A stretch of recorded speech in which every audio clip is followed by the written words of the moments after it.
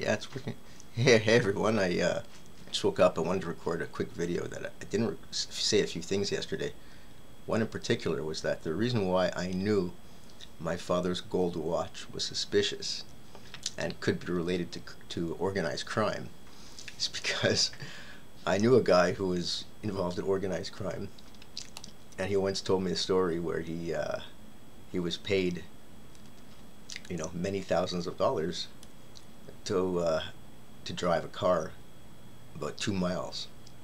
So he took the job. He's like, for sure. What? I only have to drive a car 2 miles? Sure, I'll do it. And they said there was jewelry inside, stolen jewelry, obviously. He goes, no problem. Sounds easy. Then he said they showed up with a huge bucket of gold, mostly gold and diamonds, jewelry that's been stolen. Like he said, there was like a huge container just full of watches and rings and everything. I guess it was either from a jewelry store or just from a ring of thieves. Maybe we're breaking into houses in rich areas. Anyways, when he put that crate of gold in his car, he could no longer drive his car. It was too heavy. It lowered the car. So, yeah, to then do it in a couple of trips. But he said it was, now he knew why they would pay him thousands of dollars, because if he was stopped, he would have been totally screwed. Anyways, that was a great story. I remember it. I'll never forget it. And when I knew my father had a gold watch worth $15,000, when I was doing this thinking, I said that sounds like the kind of watch that would have been in a big crate of gold from organized crime, and they just gave it out maybe to their favorite people, or maybe my father was involved in a theft. Who knows? Now something else I wanted to say, which is really shocking, very depressing. It relates to narcissism, I think. Just came out. So marijuana was legalized last week, and I just read an article that said 6 in 10 or 4 in 10, I think it was, I can't remember the number, who cares, we'll say half of marijuana smokers, regular marijuana smokers, will not admit it to people they meet. They're ashamed of what they do. I don't understand this. This is something I do not have. I was watching a video from Todd Grande. If you haven't seen him, he's great. And he was talking about the 5-factor model, and in particular agreeableness. I have most of the agreeable factors, except for one. But in particular, they say that very agreeable people are show a lot of candor. They're very honest. They don't hold things back. And I've never held anything back about what I've done or who I am. Why would I do something? This is what I gotta ask people. Maybe one of you can answer me, because I do know that I have a friend who told me that as the older sibling, he's basically programmed that way to keep control of his image. Imagine not so as the younger siblings look up to him as an example. So maybe he's just used to hiding things. That's really the only hypothesis I can think of, because if you're going to be a pothead and you're going to meet potential friends and really potential lovers, and you're going to hide it, you're setting yourself up for a pretty bad relationship. You're setting yourself up for a lot of stupidity in the future, potentially. You're setting yourself up to be you're a liar right off the top. Why would you want to make yourself a liar over something that has no moral significance? I mean, I wouldn't even make myself a liar over things that were morally repugnant.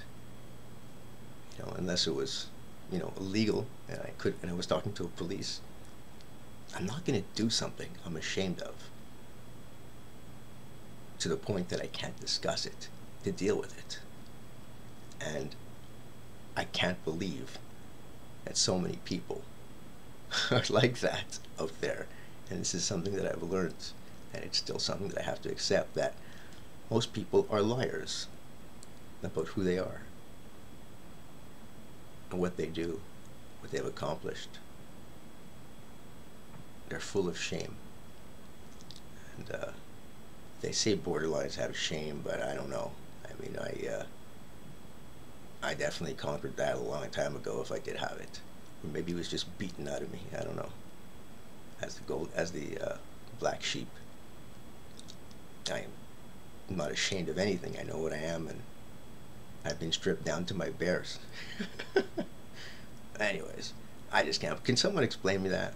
Can someone explain me that in a country where it's legal to smoke marijuana?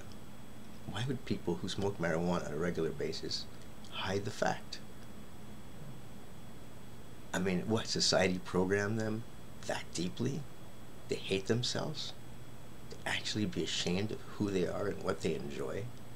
That, my friends, is more pathetic than almost, anything else I can imagine.